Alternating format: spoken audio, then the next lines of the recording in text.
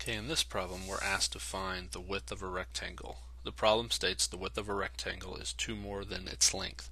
The area of the rectangle is 63 square inches. How long is the width?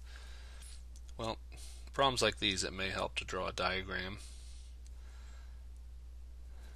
And up here we'll label this the width and we'll put an L for length.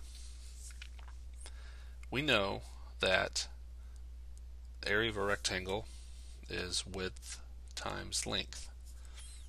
We know it equals 63 when multiplied together. Now, right now we just have two variables, a W and an L. We've got to go back to the first sentence in the problem to eliminate one of those variables in terms of the other. It says the width of the rectangle is 2 more than its length. So, if we just keep L, we could say W is L plus 2. That quantity L plus 2 is representing W.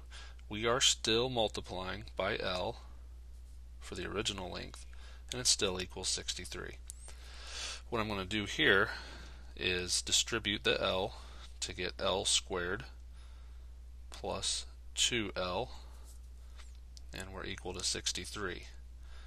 I will move the 63 to the other side by subtracting it to give us a quadratic trinomial that I believe can be factored.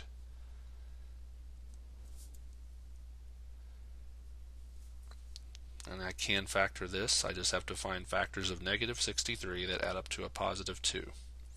I'll first set up my answer, my factored answer, with an L and an L.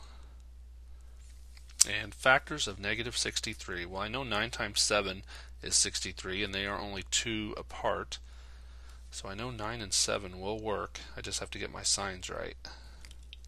And I know it's going to be a plus 9 and a minus 7 as opposed to a minus 9 and a plus 7, because this combination, plus 9 and minus 7, add up to the middle term, plus 2. That's the one that works.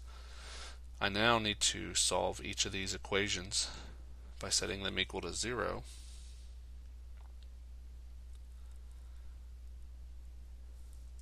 And solving for L. This one L has to be negative 9. This one L has to be 7. Now, that is the value for my length. I solved for L. It said back in the problem, the width, what I'm after, is 2 more than L. 2 more than 7 is 9. Final answer, the width of the rectangle is 9 inches.